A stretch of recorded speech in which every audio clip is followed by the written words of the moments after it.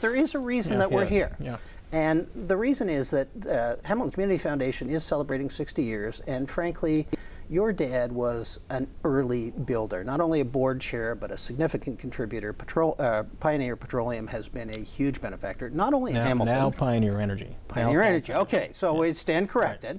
Right. But you had the same role in Brantford, in Burlington, in your dad's hometown of Napanee, but particularly here in Hamilton, where the business started. And on the 28th of this month, which is a Saturday coming up, as a token of thanks to the community, all of the recreation, conservation, museum, and artistic facilities in this community, the RBG, the Art Gallery of Hamilton, the Warplane Heritage, all of the pools and rec centers will be open free to say thank you. And that's part of the contribution of Pioneer Energy. And I would just want you to reflect upon the family history, because you mentioned the Y, which is another place that you've spent a great amount of time. You've given a great amount of your time to men and women in the Canadian military. Talk to me particularly about the Community Foundation first, but then more broadly about the community and the founder's vision of why it is we have to give back, because I think that was a big part of it. If I can just start, you know, my father always believed in the philosophy that, you know, as an entrepreneur, you get started in the community, and so you very much depend on the community to help you get started and to help you achieve success.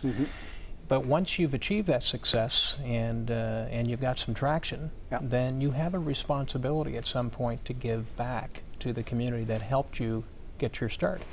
And so that was very much his philosophy, and it's a philosophy that prevails today, and it's very much part of our culture, and it's a feel-good thing. But it started with my father and my mother. My mother also it was a team effort. Yes, it was.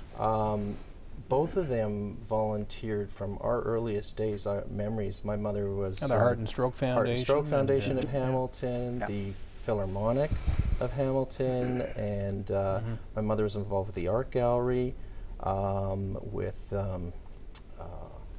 can't remember the other name of that charity she was involved with, but even before Junior that, League. Junior League, that was the one. And before that, my father was a product of the Depression in the 30s. He was born in 1930, and he always remembered his parents during the Depression. There was a lot of transient people passing through Napanee looking for jobs, asking for help.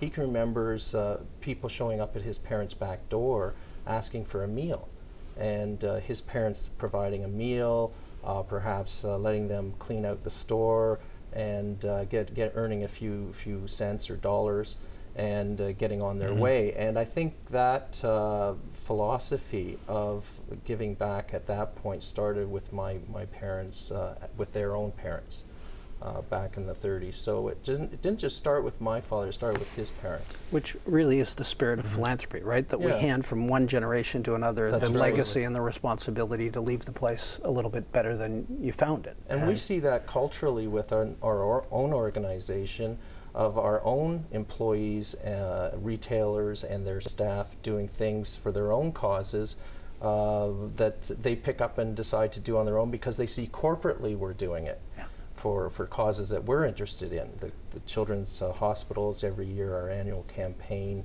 and annually with the Yellow Ribbon campaign in the fall for the military families. So it's great. It's that culture. It's a cultural attitude that has always been instilled in the organization from the earliest time, and it's still there to this day.